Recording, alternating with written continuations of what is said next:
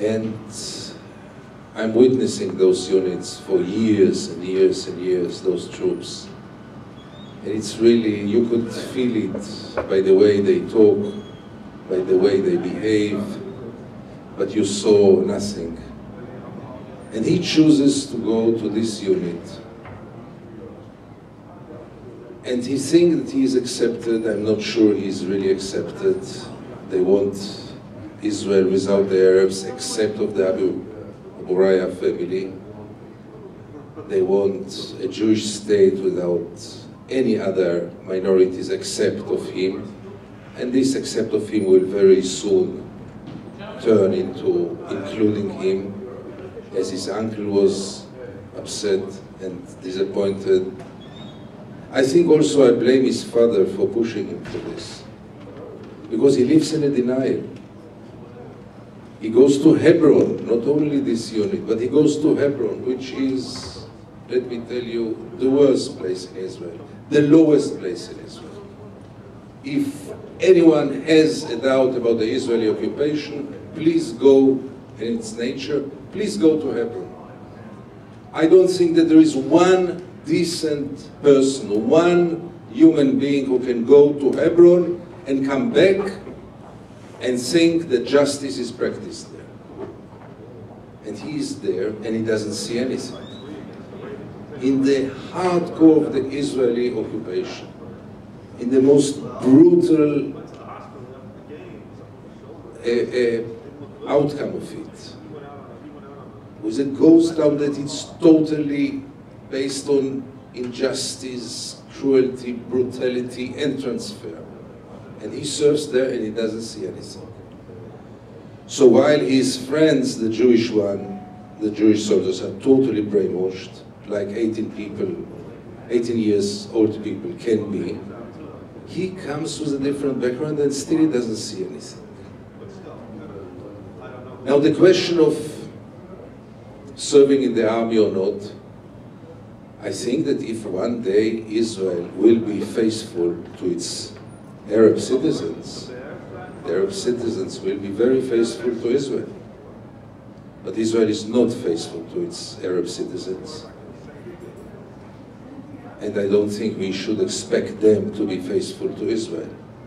For sure not to go and to serve in the army, when they fight many times direct family members. It's not just the theoretical concept of your own people that you depress while your military service. It's many times your direct relatives. To expect this to happen is really much too much. And I think that most of the Israelis understand it. And therefore, while there is a growing demand that the Haredim will join the army, you hardly hear it, except of very, very small groups. You hardly hear this demand from the Arabs. Even the extreme right-wingers, they don't want to see the Arabs in the army, because they understand also the consequences. This is one step forward toward all kinds of things that I'm not sure that the right-wingers are ready for it.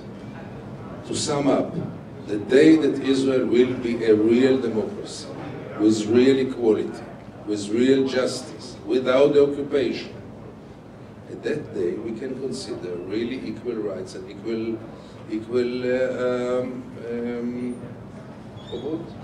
duties. We are so far from this day that I think Isaac will meet in some more festivals here until this will become relevant. We'll be happy to have you back. Naomi, let's talk about Ameer specifically. Do you think that that he has a hope that he's going to have a different future in Israel because of his service? Definitely not. I think he loses more, him specifically, by going to the army, because he loses both societies. He will be an outcast in Saknim and an outcast in the Jewish society because of being an Arab.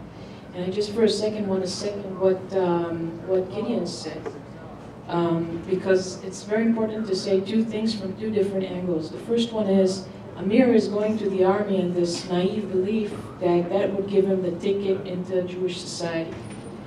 And that's what many people say when they say, yeah, the Arabs have to serve if they want to be part of society. Today, I believe that if we want to glue societies together, it should start in preschool. People should study together. It can't be separate systems. You do not glue two societies with a gun. That's one aspect. And the other aspect, which is very complex, when people come up to me and say, yeah, they have to serve, I ask them back, will they be equal in the army? Will you want to see them in the intelligence unit? Would you let them be a pilot in the Air Force? I think the answer to that is no. So it's very, very complex. Just to add one more thing, he's also going to lose his identity.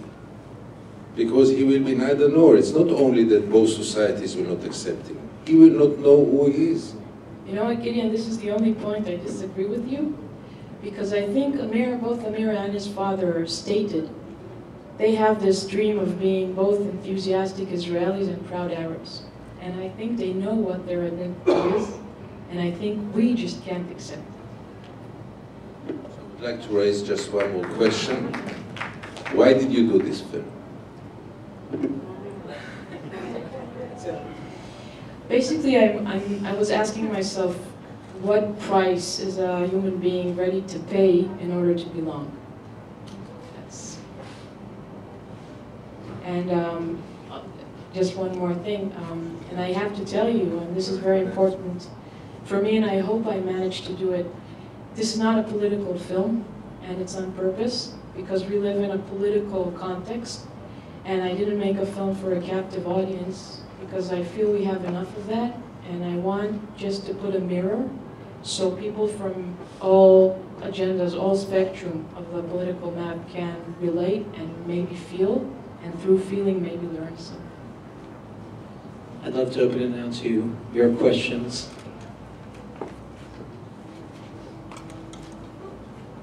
So I have a question over here. Actually, I have two questions, if you don't mind. Great film, by the way. So question number one, if you look at maybe at the Arab people, and you look, there's probably two most dislocated people you can think of. Palestinians, one, and I would say potentially Israeli Arabs next. But what is really their identity in the concept of, where do they really belong? So I wanted to get your thoughts on that. And then secondly, just from a, you're very realistic, and you're very realistically pessimistic about what the future holds, whether it's Arab Israelis and even, what's going to happen with Israel. At what point do you think that, if the army is not an entry point, I totally agree with you, you've got to start this very early on, but if the army is not even an entry point, are you completely pessimistic, or do you think there is any chance at all that there's going to be some kind of resolution?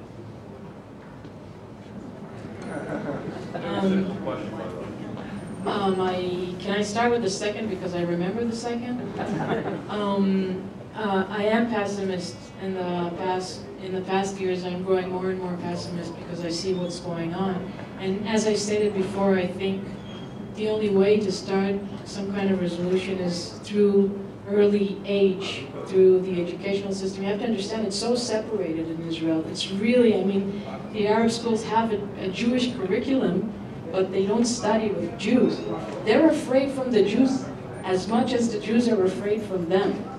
And Arabic is an official language in Israel, but no Jewish students study it. So what I'm basically saying, it should start in preschool. And when we'll get to the army, we'll think. That's for the second question. The first question, you were asking about identity. And maybe here Gideon could be more of an assistance, because I think it's very individual. And many times when I speak with my Arab friends, who are Israeli citizens mostly, when I ask them, where do you see yourselves, most of them say, well, it depends who the audience is.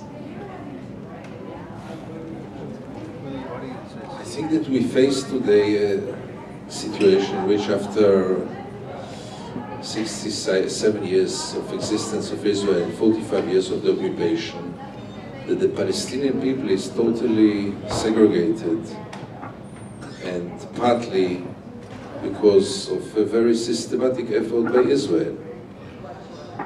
Gaza is separated from the West Bank, The Jerusalemites are separated from the West Bank. The Israeli Arabs, so-called, are separated from the West Bank and Gaza. The diaspora is separated from Palestine. And in this framework, those groups are becoming more and more separated and caring more and more about their own interests. For sure it's true about what's called 48 Arabs, mainly the Israeli citizens, the Arab Israeli citizens. They are more and more disconnected from the Palestinians in the West Bank and Gaza. They have less and less interest in them. They care much more about fighting for their good life and equality and better economical conditions. And they are doing very, very little, or less and less, for the Palestinians or against the Israeli occupation. In this way, I think that the Jewish solidarity throughout history is much more impressive, much more solid than the Palestinian solidarity between all the fractions of the Palestinian society. And where is your hope, Gideon? What is your hope? How can things change? My hope was taken